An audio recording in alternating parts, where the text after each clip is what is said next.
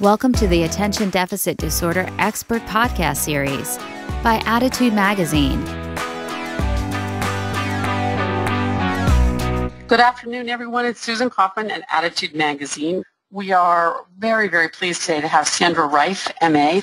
She is, I would say, the premier educational consultant, speaker, and author on books for parents and teachers on working with students with ADHD and learning disabilities. We rely on her at Attitude Magazine extensively for our educational tips, including those that are coming up in our annual Success at School fall issue.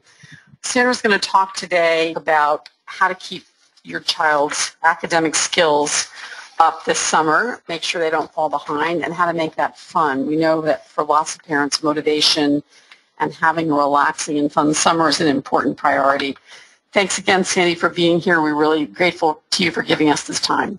Oh, thank you so much, Susan. I'm delighted to be here and have this opportunity to share ideas with you and answer any of the questions today.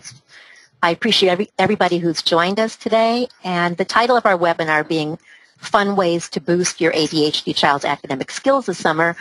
That's exactly what I'm hoping to, that you'll come away with some ideas, some resources for doing so.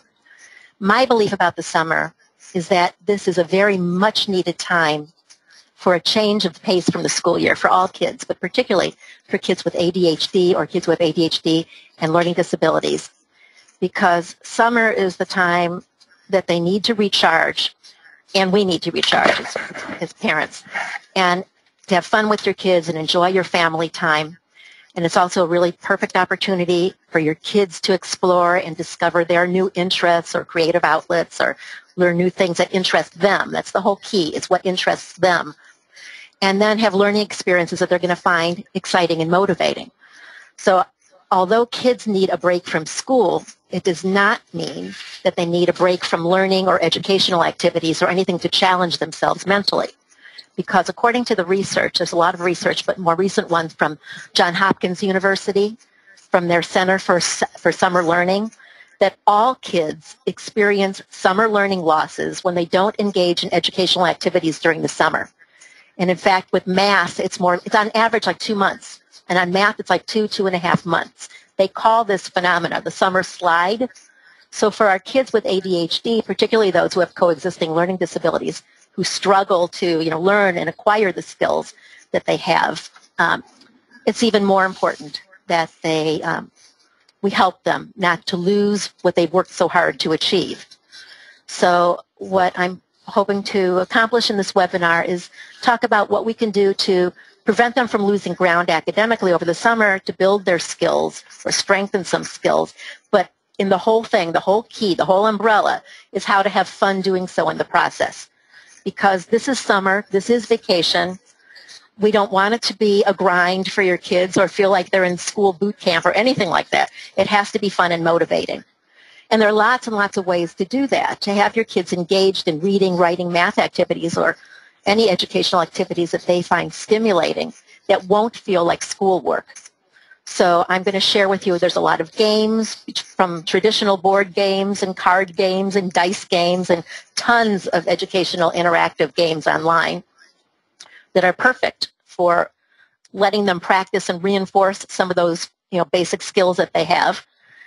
And lots of fun projects that you could have your kids do that involve academics and involve building their executive skills and enable them to do some problem solving and maybe infuse some math or reading or writing, but all in fun ways where they don't feel like this is sit down and do your work time, kid. So in all of your everyday activities that you may not be even thinking about, ways that you can, like I say, sort of infuse or weave in some learning time. Could be like when you're driving in the car somewhere, or when you're going grocery shopping, or when you have to wait in line to go to a movie or to an amusement park, or when you're watching a sports event, or any of these kind of things. There's all kinds of ways. These are all kinds of opportunities to infuse some like some mental math challenges, some word games. It also is going to maybe help your kids, while they're waiting in line or having to sit still, to be able to play certain games with you. So I want to just remind you of some things that you may not have thought about that you can keep their skills sharp by doing so. The most important thing is we have to build upon our kids' interests. Anything that's going to captivate their imagination and use that to motivate them for anything we want them to do that has any kind of academic component at all, whether it's reading or writing or research. The list that I gave you, if you go to, after the webinar, I don't know if you can open up 2 screens on your computer at the same time, but there is on my website, sandrarief.com, the link at the top when you go to tips, Sandra's tips page, that will take you to a lot of tips and tools that I have for teachers and parents on my website. And the top one you'll see there is called Great Educational Resources for Kids. And that list has many, many activities and educational games and lots of things that you can explore. But one of the things I want to say about the summer is this is a time that you want your kids to be able to be active and outside and playing and have some green time and less screen time. But our kids do love the screen time, their iPads and the computer games, electronic games. So at least if they're doing some of those, when they're on the screen, they're on doing something electronic, there's lots of ways. It's easy to make some educational activities part of their screen time. Maybe we'll have a chance, too. I would like to be able to talk about things that you might want to do over the summer to help your kids get organized or prepared for next school year. So they're off to a better start. So that's, I'm ready to go with any questions you may have. Thanks so much. I just realized that I forgot to mention Sandra's books and her website. So before we start the questions, let me just point to the names of her books: How to Reach and Teach Children with ADD, ADHD, and most recently, the ADD, ADHD Checklist in its 2nd edition. And her website, Sandra Rief, RIEF.com, filled with great stuff. Okay, so Sandra, how about starting with reading? We have a number of questions from parents who are concerned about helping their child boost reading comprehension, continue reading, and also in a context in which a number of them say that their children don't like reading or are reluctant readers. What's your recommendation on tackling reading over the summer? Okay. Very good question and very big problem for kids. The most important thing with reading, and I do believe that it's very, very important for kids to be reading every day, is to find things that are absolutely tapping into their interests so that they're motivated to read. And to realize that reading, being able to read and to motivate them to read doesn't necessarily have to be a book.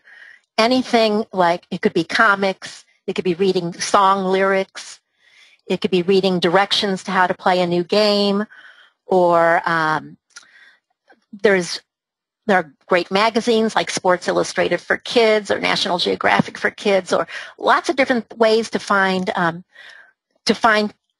tap into reading, enable kids to read. But the reading material, we have to find what interests them and what's at their level.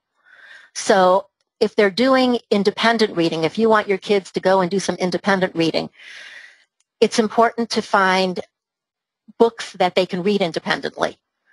So there's a rule. There's like a rule of thumb if you're looking for independent reading books. It would be 5, that they don't make any more than 5 errors per page. If they struggle with 5 words that they don't know how to decode, they can't read that word, or they're not too sure what it means, that's probably too difficult for them as far as independent reading. But getting them to read books of interest, whatever is interesting, it doesn't matter what the level, often very much higher reading level than what they can read independently.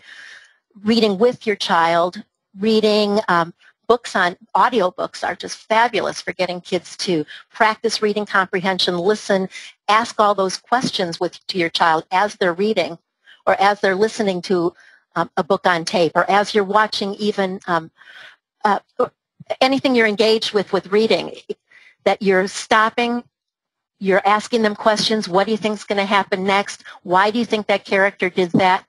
Why do you think, what was the reason why he behaved that certain way? asking those kind of comprehension questions. Anything where you're reading aloud to your child, or that they are reading together with you or with somebody else. If you can't do it, if there's somebody else, you might want to even have like another middle school, a friend read together with a friend, or a high school kid, or somebody else who's going to come over and do some reading time together with your child, where they're reading something of interest aloud together. But can you kind of rephrase the question, Susan? I kind of got off track here. No, I think that's helpful. The question is just, how does a parent of a reluctant reader, and I think you're addressing this, you're answering this question, you've already answered it, but how does the parent of a reluctant reader encourage them to continue building reading comprehension skills over the summer? So I think you've addressed that by saying, read everything from books to signs to whatever, as well as focusing on that which is of interest to your child, right? Right. So I guess one question, if you don't mind my following up, are you recommending daily reading as a formal matter, or is it something that you think parents should just keep in mind as they go through the day during the summer? In both respects. There's ways to just have them be reading all kinds of things just throughout the day, but you might want to set a challenge to your child, like let's read at least 15 minutes and track the number of pages that they're reading. But yes, some kind of reading every single day. There are incentive programs that are offered, like programs like Barnes & Noble has one, Scholastic has one, Pizza Hut, another place called Sylvan, Sylvan. They have different incentive programs, too, where the kids read a certain number of books, and they can go online and they track their progress, and they take adventures, and they win awards for doing certain accomplishments. And you might want to, check and see if something like that might motivate your child to be reading more. A lot of your public libraries have different incentive programs as well. But I do recommend some reading every day. And the key is finding what they're interested in, what would be a good book. So right. When they get to the library, or actually, if you go to I don't know how many of you are Pinterest folks, but I'm a big Pinterester.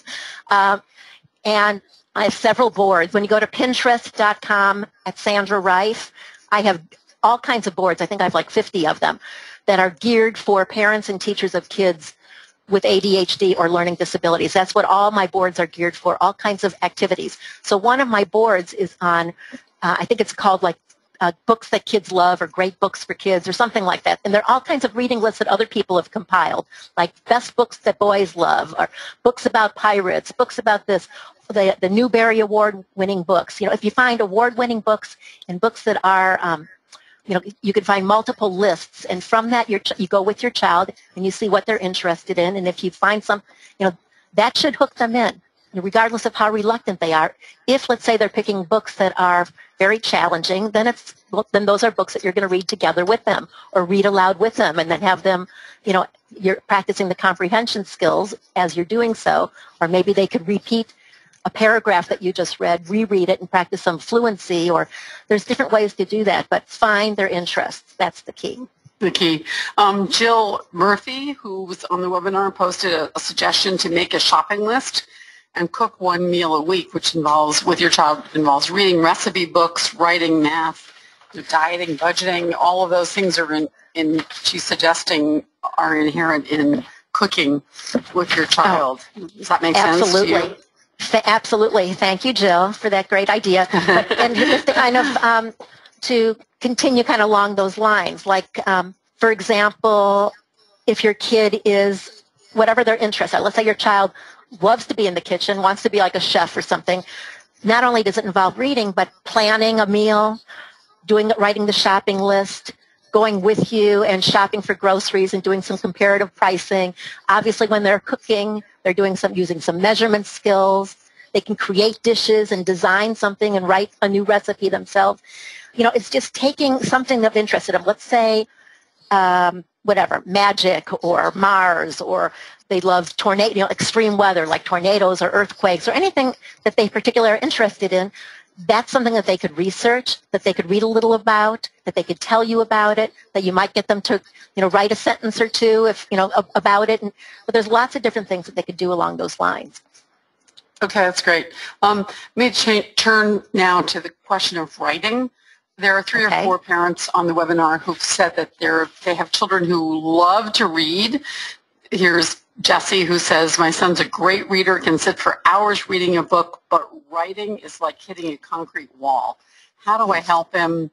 What can I request for the new school year to help him write more easily in school? Okay, very, very good question. Well, first of all, with writing and with kids with ADHD, that tends to be the most problematic area. It involves, the integration of lots of different skills and brain processes. So you have to kind of pinpoint why are they reluctant readers in writing? Because many of them struggle with planning and organizing.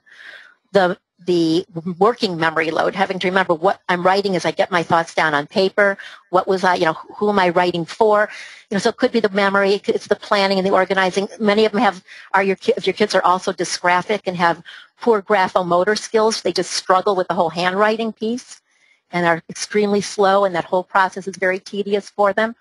And if they happen to have a coexisting learning disability where they have language problems and the vocabulary and getting their thoughts together and being able to express them in terms of language or spelling, there's lots and lots of reasons why kids hate to write or are reluctant to write.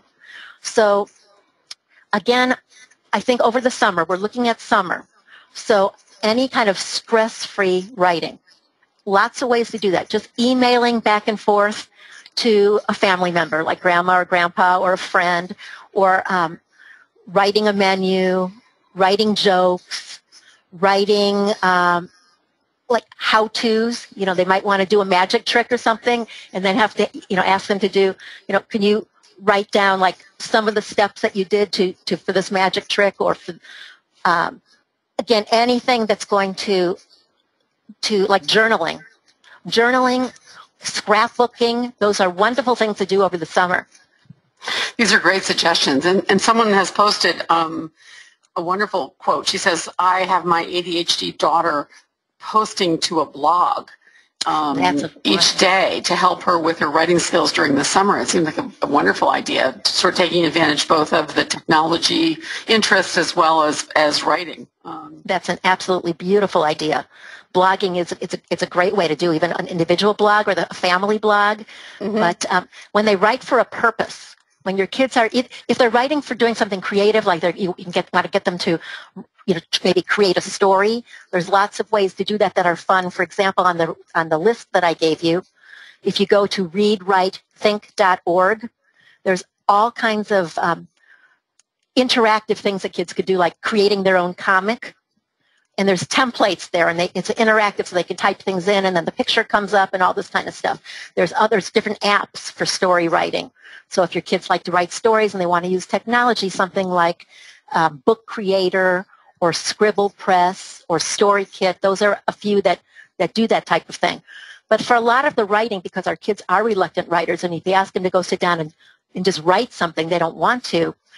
If they're doing like photo journals, anything that they're doing, any of their activities, or you're going on vacation or you're going on a nature walk or whatever, they take their they take their camera and they're snapping pictures, and then they're placing you're printing their pictures up, or they're illustrating their own pictures and captioning, just labels and captions. That's a perfect way to get them to write. Sandy, did you say, I just want to repeat this because someone asked, I want to make sure we got this right. Did you say readwritethink.org? Yes. And again, anything when you go to my website, when you go to that resource list, scroll down to writing. I think it's probably under writing. If it's not under writing, then that would be under apps. Okay. Yes. I mean, folks, many people are asking about apps. I do think that Sandra's resource list, sandrarief.com/tips, is just filled with great suggestions for resources.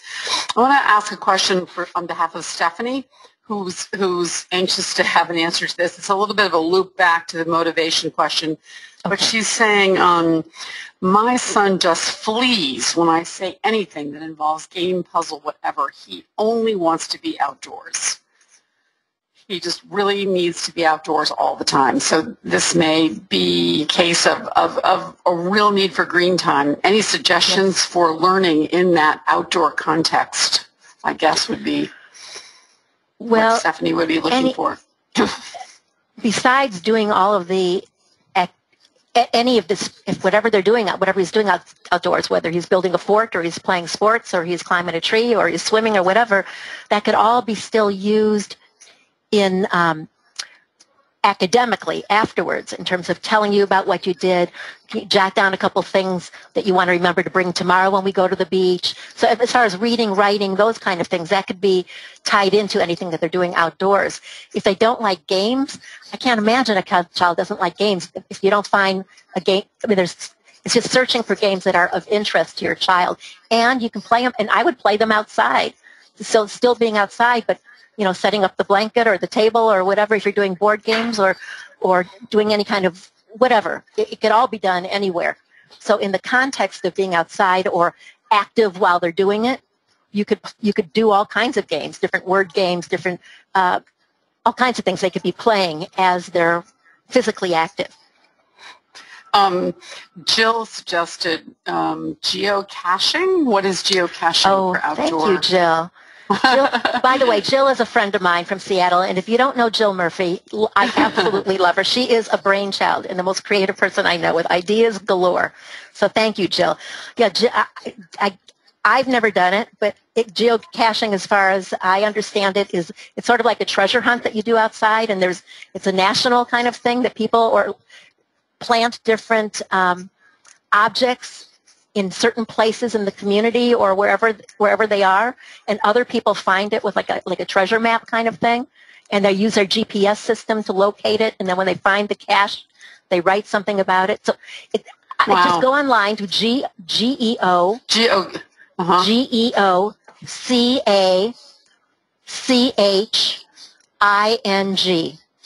and just research what is geocaching. It sounds like a phenomenally fun family challenge activity that it's like an adventure, and you could do it anytime when you go on a trip anywhere or anywhere in the community that you're doing something, you're going to a park or whatever. There are geocaches hidden all over the place that we don't know about if we don't play this game. That's really interesting. It sounds like you write clues and then a story to find a hidden treasure outside. Yeah. It's more like in the challenge of the search and using GPS kind of systems to locate things, because people leave clues.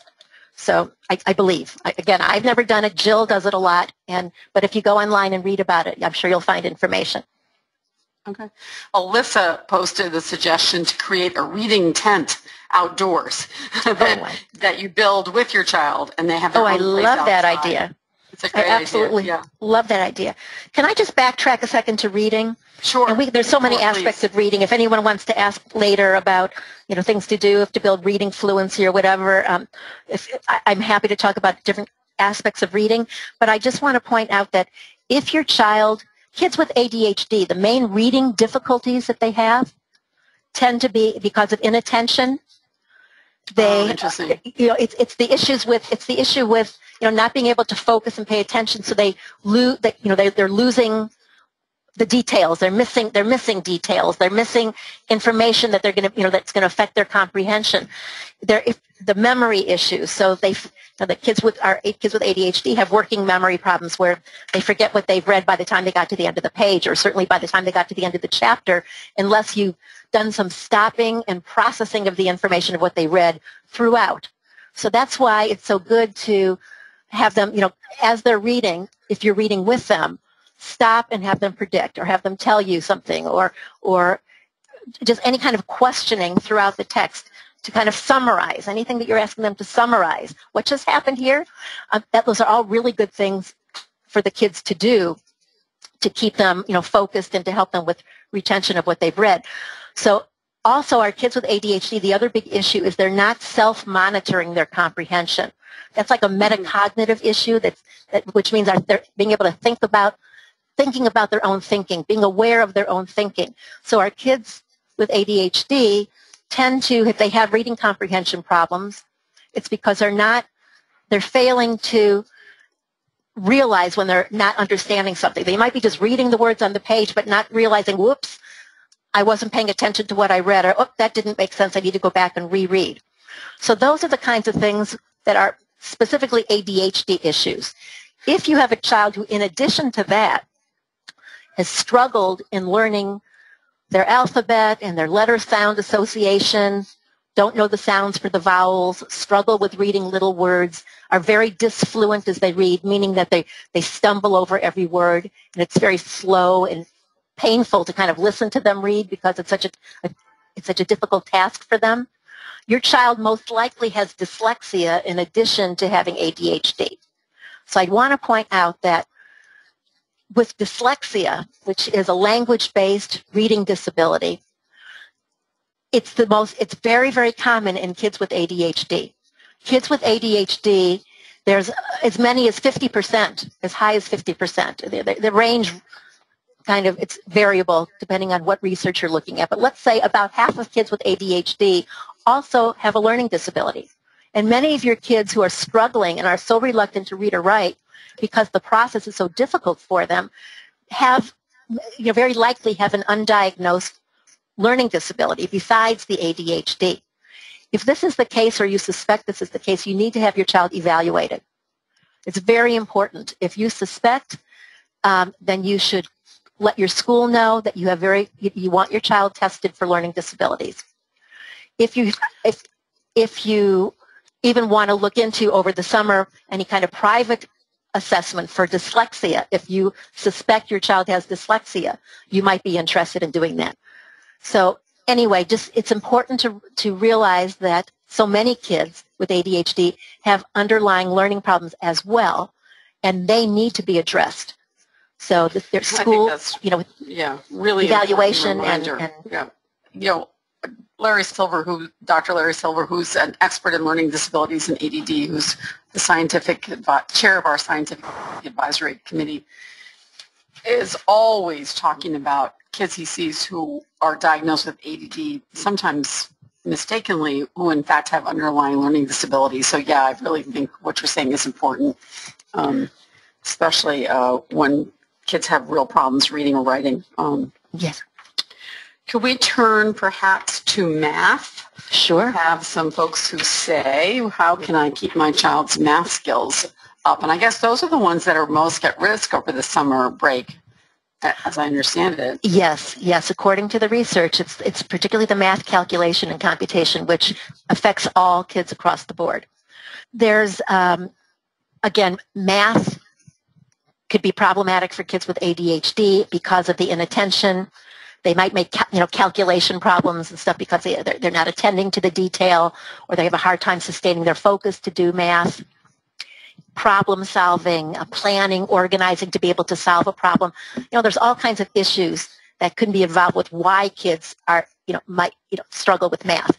Again, it helps to get to the bottom of what specifically is the issue with my kid. Are they having trouble with sequential steps? Are they having trouble with remembering their facts? What are they having trouble doing specifically? But as far as fun ways to practice over the summer, I think math is the easiest to find lots of fun ways to do so.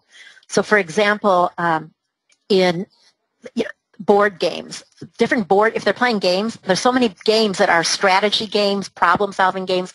They teach logic. They teach more than, less than, greater than, equal to, all those kind of skills. So, for example, looking at board games like Monopoly, Mastermind, Quirkle, different dice games. Dice are terrific for practicing, counting or adding and subtracting, or money, different money games. You're rolling the dice, and we're going to add up these two dice and see how much they are. Let's take that number of pennies to convert to what that was. Let's say we have 12 pennies. Let's change that into how many pennies in a dime, or how many pennies in 2 nickels. Lots of things like that you could just play that are fun with your kids. And then on my website, on that list, so many free online interactive math games. like if you look at Math Play, Fun Brain, there's one called Cool Math for Kids. There's one called Math Cats. Lots of games that are just all interactive, fun kind of games that your kids should probably enjoy playing as they're practicing some math skills, whatever it is. So, well, Lori B., who just posted just a wonderful tip. I mean, what I love about the webinars is people who are participating and listening are also offering good insights. She says that there is a website called BoardGameGeek.com that lists and reviews all the new great board games that are out there. There's just lots of really wonderful new ones. It reviews them and shows pictures of them. How wonderful. Yeah, BoardGameGeek.com. I know board games were huge with my kids, and I think made a big difference. There are a couple Thank of you folks so much for that tip. Yes, Lori, thank you.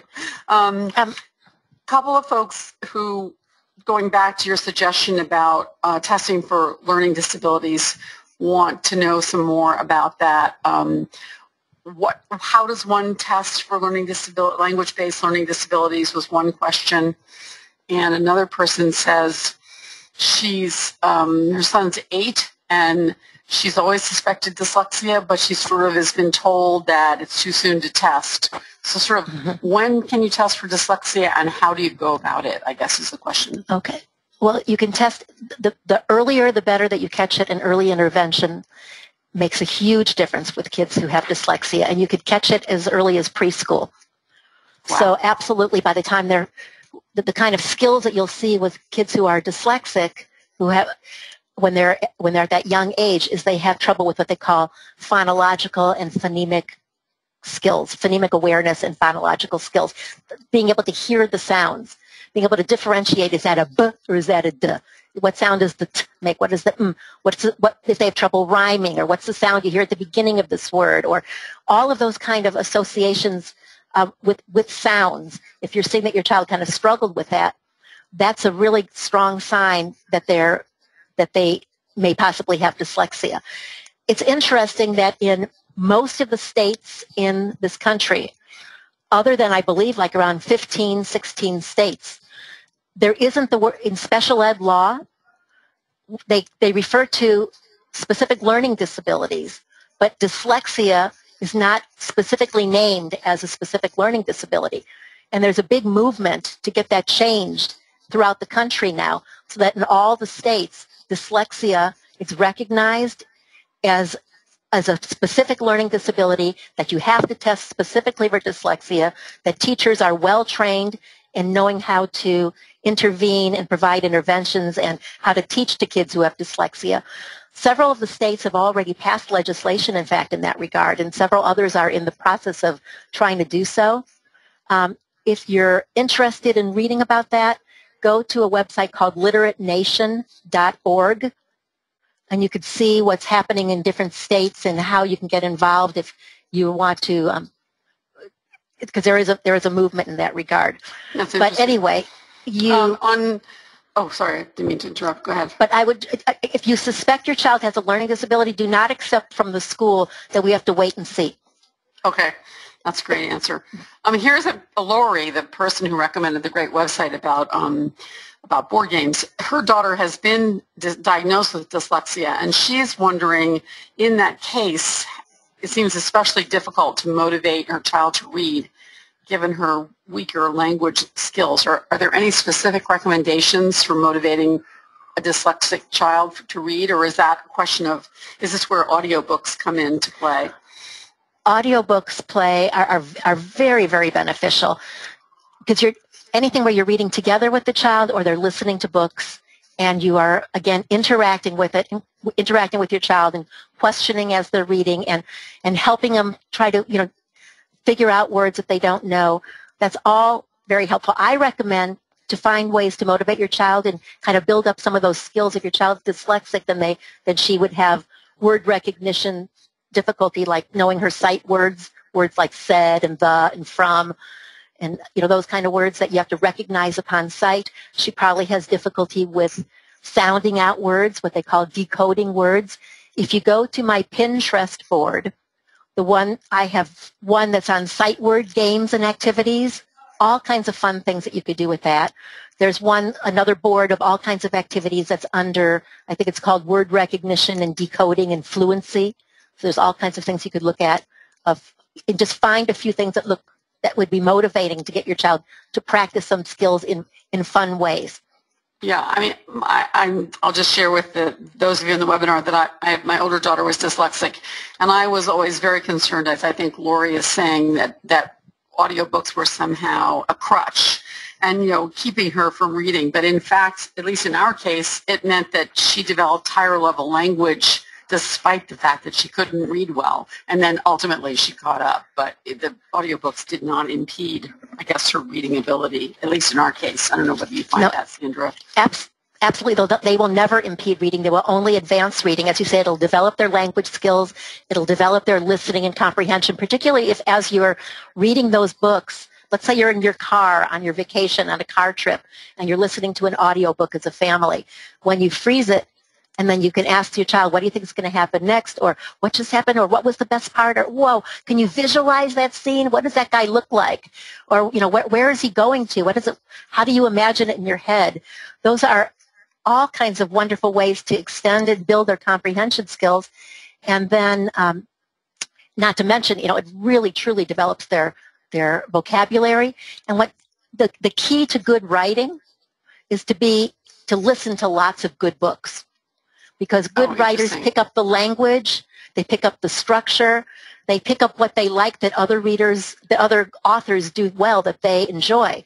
So the more they read or the more they listen to, even if they can't read it themselves, it's going to very much help them in terms of their writing. Very interesting, yeah. To go back 1 second to the mom that asked about if your child is dyslexic and ways to kind of to work with them, building up kids' reading fluency is kind of a fun thing to do.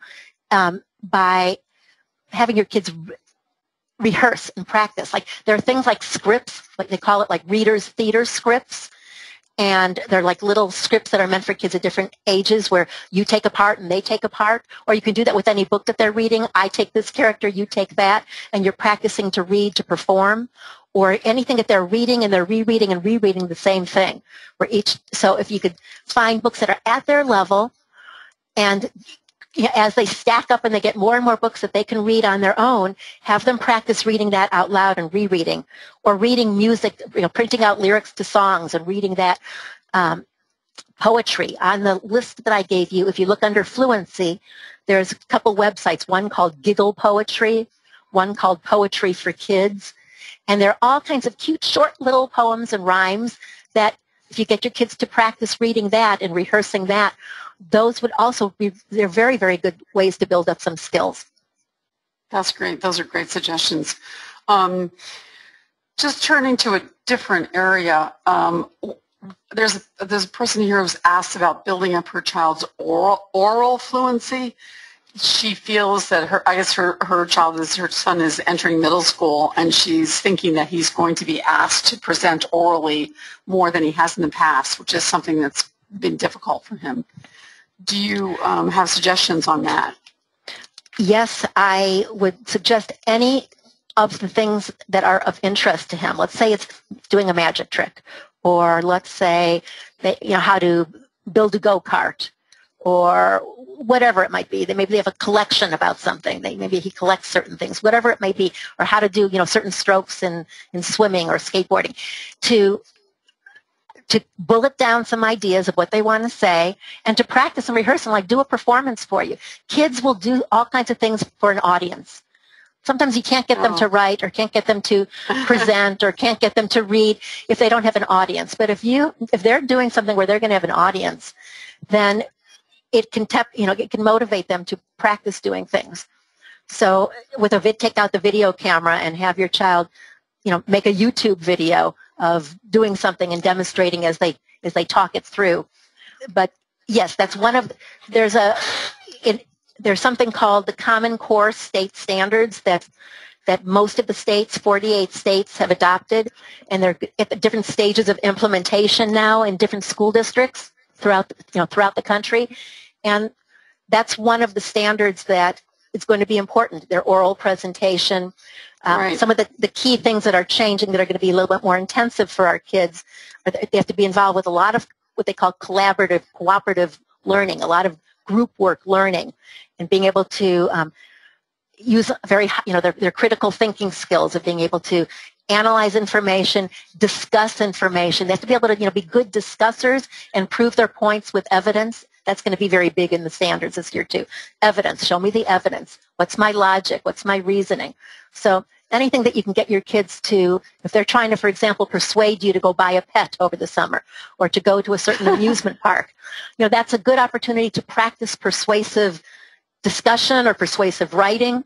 Give me all the pros, give me all the cons, go do some research, tell me how much it costs to get from, how much tickets are going to cost or what attraction, just do it's whatever it's going to be, persuade me why this is a good idea and have me, convince, and then you could do it in writing or they could do it in, verbally. Right.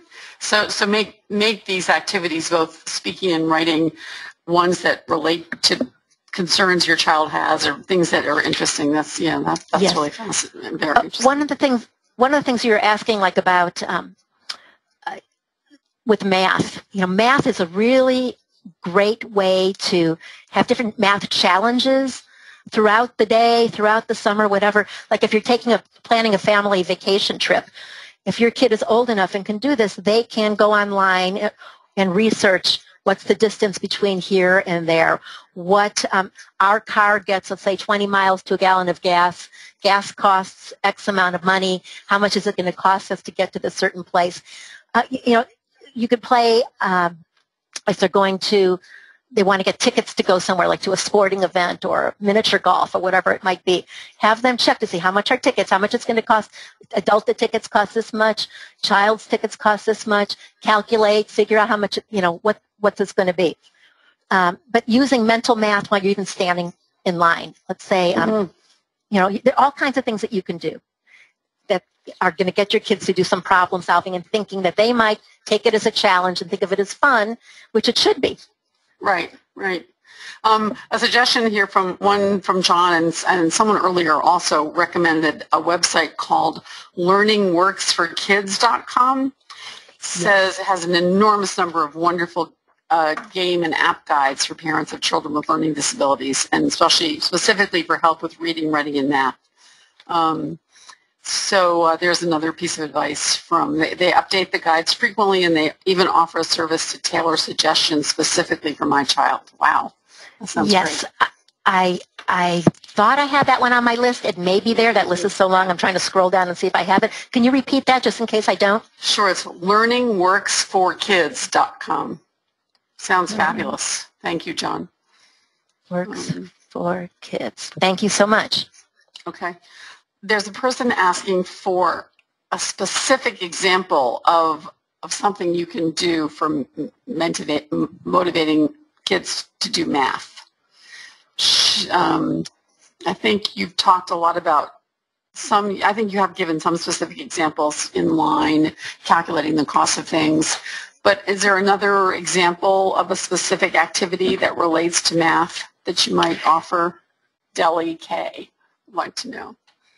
Well, those math games, and again, I don't know how old the child is. Right. So a lot's going to depend on the age of the child, but any of those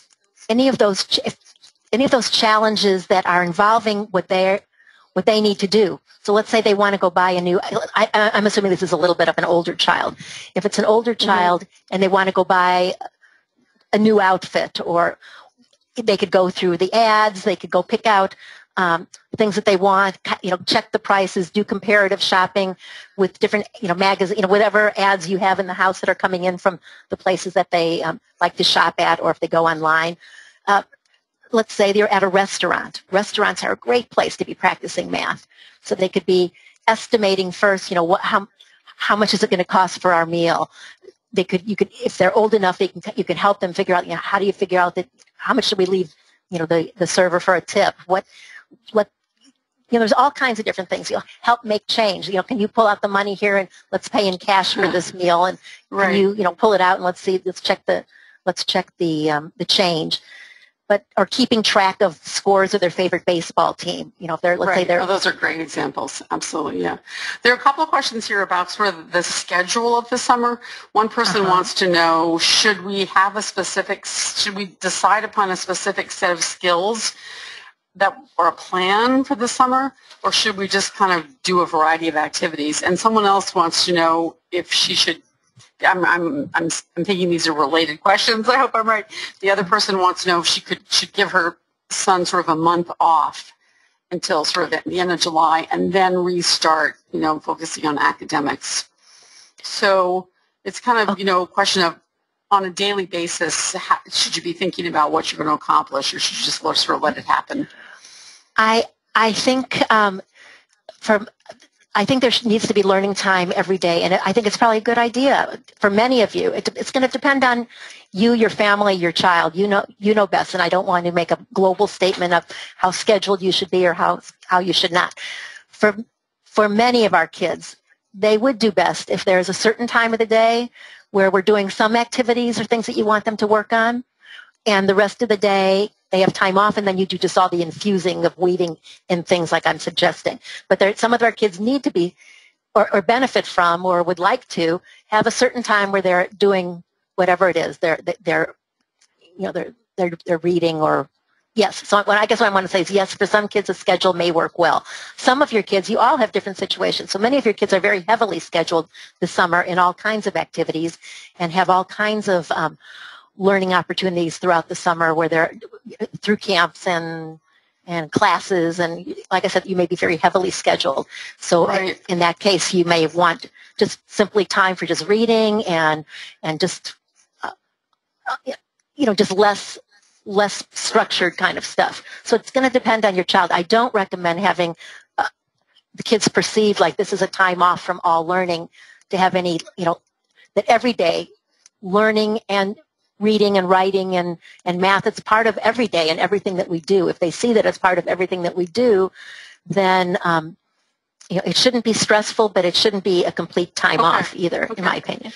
Some folks have said, Melinda says she constructed a schedule with her daughter that, included art, music, different playtime, different activities, and seemed like one solution. Here's a question about multi-step directions. Rose, who says her child understands math, but his difficulty is directly on remembering multi-step directions. So if the math problem is broken down, he's fine, but he can't remember to put the pieces together. Are there activities that you recommend for increasing the ability to comprehend? And is that an auditory memory issue? Is that, that's a pretty complex issue. That's very, very common. Multi-step can involve sequencing.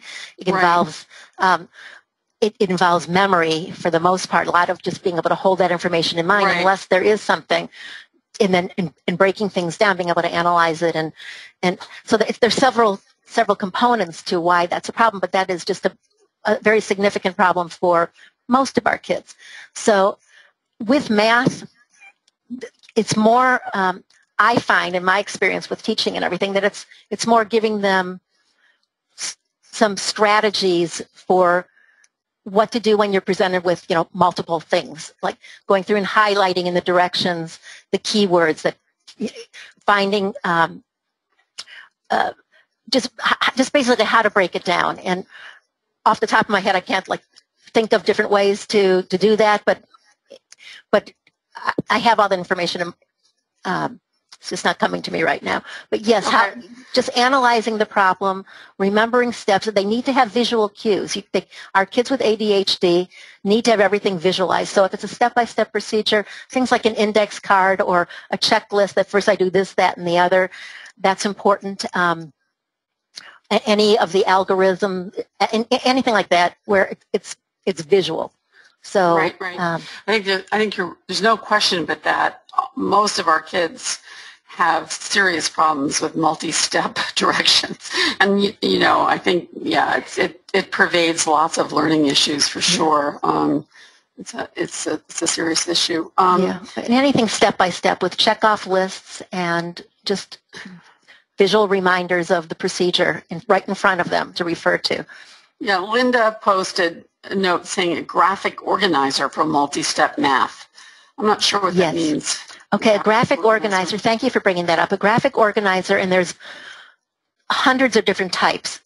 There, like in math, it's, let's say you're going to use a very simple one is like a web, like a spider web, where you're putting the main thing in the middle, and then there are different lines that shoot out from the center concept, and you're jotting down on each of those lines what the different steps are. Or graphic organizers, for example, are typically used in writing assignments. So when you write, because writing and planning and organizing your ideas is so difficult, that when you first cluster your ideas using some kind of a visual form to write them on, those are called graphic organizers. So they're all different kinds, like mind map. Mind maps, exactly. Mind maps, little bubble sheets, those kind of things. Those help in all areas. It help with comprehension. If you're trying to organize your ideas, what did I understand from this article I just read? You could cluster them on, or organize them on some kind of a graphic organizer. But also, as that response was, it would help in analyzing and remembering steps to a problem as well. Allison is very anxious to know your thought on the Fast Forward program. Is it helpful for children who are just beginning to read and write going into grade 1? If your child has a language processing problem, I've never used the program personally, but I know it is a research-validated good program. It does help lots of kids. So I would just read more about it. If it's recommended, particularly, it is a good program, that I do know. Okay, great. Thank you. There are some questions about transitions. So one parent, for example, is asking for your advice on helping a child who's going to enter middle school shortly, in the fall. So for the first time, multiple teachers, lots of transitions during the day. What are some ways to prepare that child over the summer? Well, to prepare the child, kind of anything that you could do to walk them through, first of all, the environment. If you're able to go to the middle school first and see what it looks like. Over the summer, the teachers are out, but if you catch them before the school year starts and the teachers are back and you're able to walk them to different classes and see what their lockers may be, if they have lockers, or any of those kind of practices once the school begins that way is helpful. And as far as preparing in terms of you as the parent, getting your child prepared with those teachers very early in the school year, that meeting is critical. But in general, getting your kids prepared for the next school year involves a lot of organizational help. I would use the summer, use this opportunity over the summer if you can to maybe do some parent-child organizing projects to get them on a clean slate and thinking more organized and geared up for what the new year is going to bring. So if you haven't done so yet, you might want to look at going through their drawers, together. This is all a together project. Going through their desk drawers, going through their closet, going through notebooks, going through any of their previous school year work, and organizing, getting an organization system, getting them back in shape. With their previous school work, I would have your child, if you haven't done something like this, you might want to consider just making just digital pictures even of some of their assignments, some of the things that they've kept that they want, but they don't want all that paper. They don't want to keep all the paper, but you want to just have a record of it digitally. You could just snap pictures of each of the different things that they did. But before you dump anything or put it away for good, to have your child, go through that stuff with you.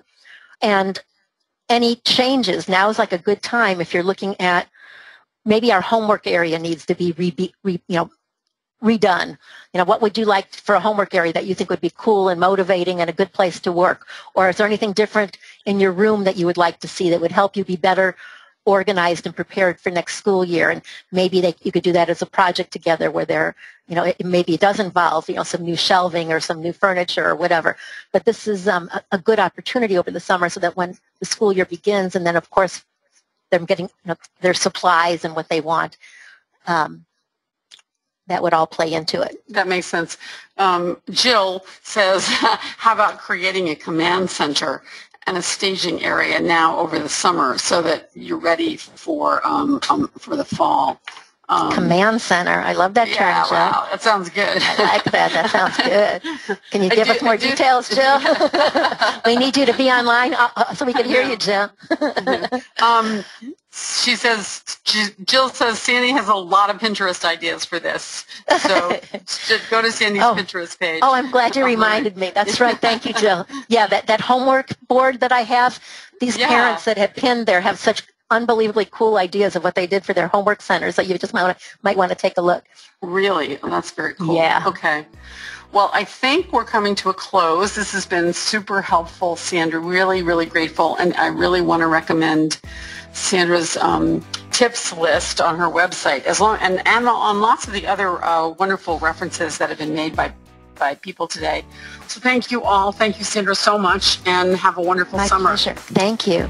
For more Attitude podcasts and information on living well with attention deficit, visit attitudemag.com. That's ADDITUDEMAG.com.